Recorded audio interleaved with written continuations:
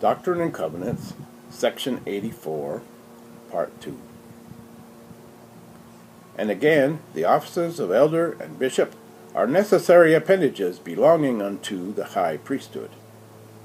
And again, the offices of teacher and deacon are necessary appendages belonging to the lesser priesthood, which priesthood was confirmed upon Aaron and his sons.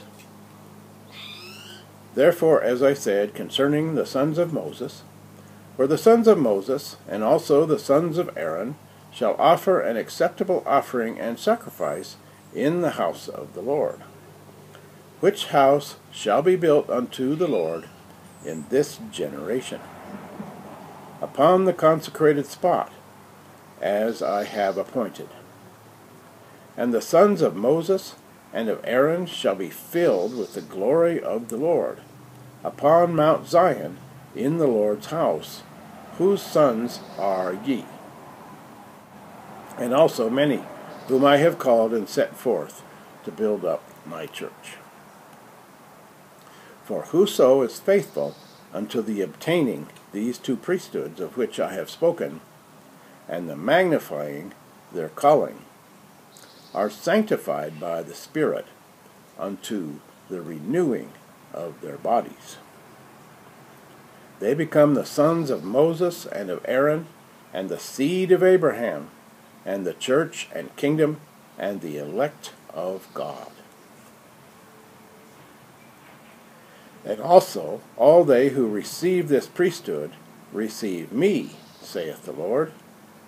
For he that receiveth my servants receiveth me, and he that receiveth me receiveth my Father, and he that receiveth my Father receiveth my Father's kingdom. Therefore all that my Father hath shall be given unto him. And this is according to the oath and covenant which belongeth to the priesthood. Therefore all those who receive the priesthood receive this oath and covenant of my Father, which he cannot break, neither can it be moved. But whoso breaketh this covenant after he hath received it, and altogether turneth therefrom, shall not have forgiveness of sins in this world, nor in the world to come.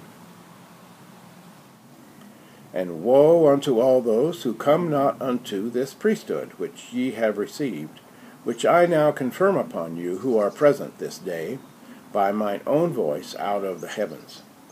And even I have given the heavenly hosts and mine angels charge concerning you.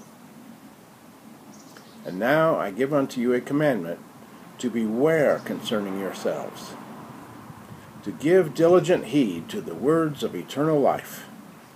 For you shall live by every word that proceedeth forth from the mouth of God. For the word of the Lord is truth. And whatsoever is truth is light. And whatsoever is light is spirit, even the Spirit of Jesus Christ. And the Spirit giveth light to every man that cometh into the world, and the Spirit enlighteneth every man through the world that hearkeneth to the voice of the Spirit. And every one that hearkeneth to the voice of the Spirit cometh unto God, even the Father. And the Father teacheth him of the covenant which he has renewed and confirmed upon you, which is confirmed upon you for your sakes, and not for your sakes only, but for the sake of the whole world. And the whole world lieth in sin, and groaneth under darkness, and under the bondage of sin.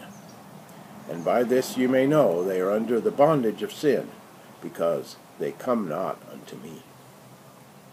For whoso cometh not unto me is under the bondage of sin. And whoso receiveth not my voice is not acquainted with my voice, and is not of me. And by this ye may know the righteous from the wicked, and that the whole world groaneth under sin and darkness, even until now. and your minds in times past have been darkened because of unbelief, and because you have treated lightly the things you have received, which vanity and unbelief have brought the whole church under condemnation. And this condemnation resteth upon the children of Zion, even all.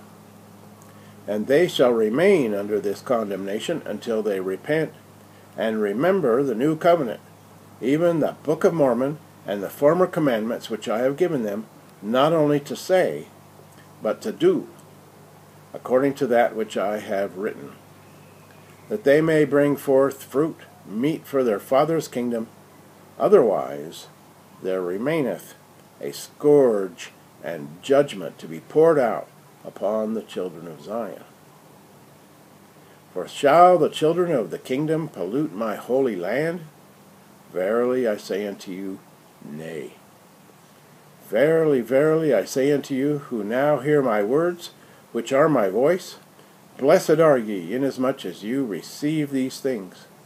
For I will forgive you of your sins with this commandment, that you remain steadfast in your minds in solemnity and the spirit of prayer, in bearing testimony to all the world of those things which are communicated unto you. Therefore, go ye into all the world, and unto whatsoever place ye cannot go, ye shall send, that the testimony may go from you into all the world unto every creature.